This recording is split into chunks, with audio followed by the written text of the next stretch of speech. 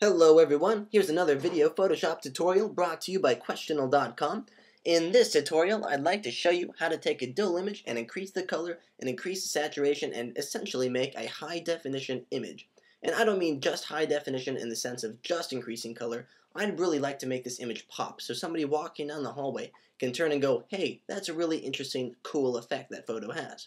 So let's go ahead and attempt this here.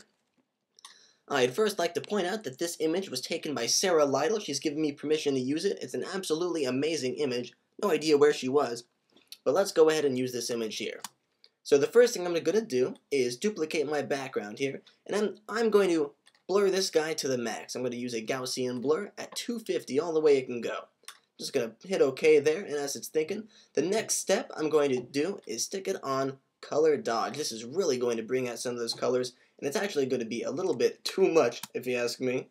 I'd also like to say, I forgot to say this earlier, that when I'm doing this, I'm going to go too far on basically everything, knowing that in the end, I can always adjust it later and put it back. It's harder to go the other way, but taking it off is easy to do, and is a cool tool to use as long as you're thinking ahead.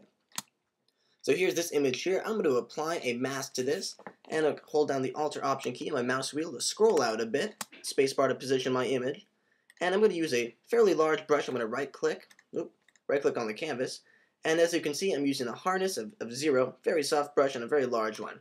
So I'm just going to go ahead and paint on my mask. I'm going to paint this sky out. I don't want to blow that up too much. Went a little far there. I'm going to hit X to revert my colors, or invert them, sorry. And I'm going to paint some of that mountain back in. Alright. I'm going to double click my hand tool to bring it back to fit the width of my screen. And I'm going to go into my next step. Next, I'd like to go ahead and I'm looking at the grass here and I'm thinking it could be, hey, a little bit greener. Right? I am going to go too far. I said that earlier.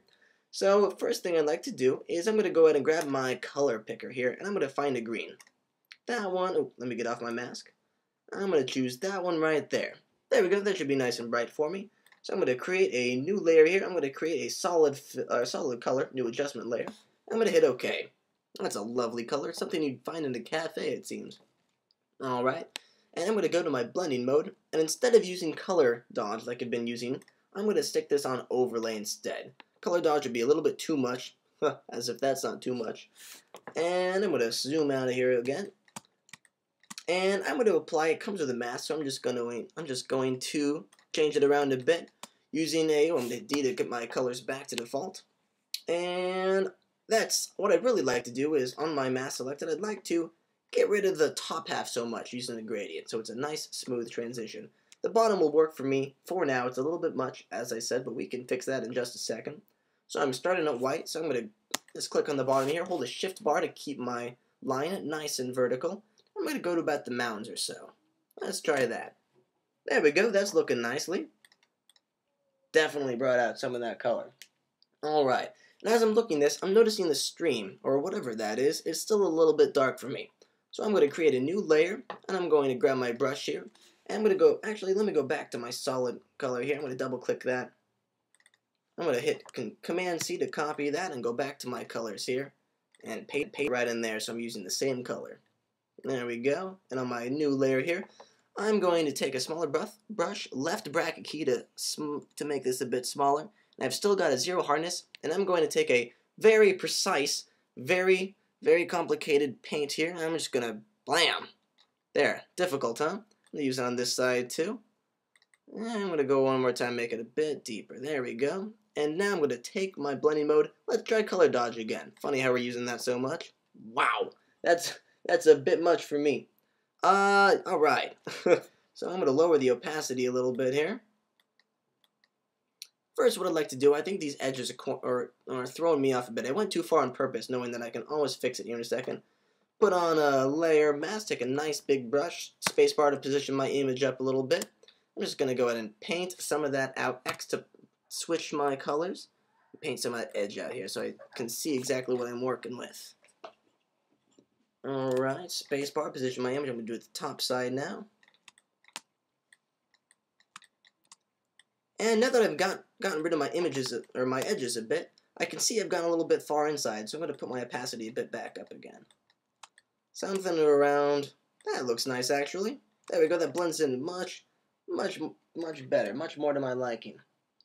Alright, so I'm looking at this image. You know, I'm seeing I have a bit of a green llama here. I think there are actually two. There's another one hiding back there.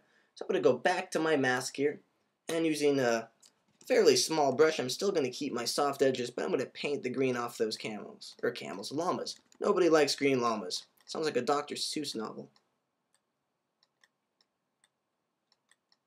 There we go, that looks nicer. Hold down the Alt or Option key to look at my mask. That's what we're working with here. Kind of looks like a bunny, doesn't it?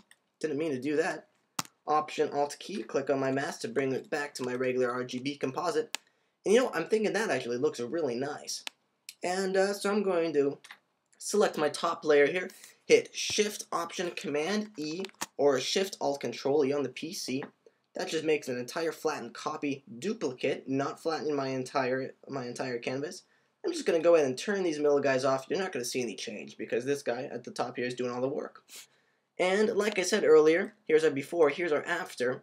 I'm going to lower the opacity here, bring it down just a bit. You can keep it contrasted if you feel like making a fantasy scene or whatever, but I'm thinking 60% or so looks really nice. Alright, there we go, and I think we're pretty much done here. I'm going to hit the F key to go to full screen mode. I'm going to hit Shift Tab to bring back just the right side, and spacebar to position my image where I like it. Just to recap exactly what we've done. First, I took my background and duplicated it, and to make that layer there, in which I Gaussian blurred to a full 250 and stuck on a color dodge with a layer mask to not blow out the sky too much. Then I applied a solid color fill with a nice green that I masked out again, as well as the llamas. Nobody likes green llamas. Then I stuck to an overlay, followed by this little stream here, made that a bit greener to blend in, and then made at the very end this flattened version of the entire thing that I can lower the opacity and get a nice result in the end.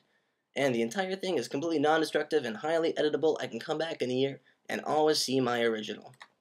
Alright, if you have any more questions, feel free to visit questional.com. I'll have a link in the sidebar and ask away. I'll see you there.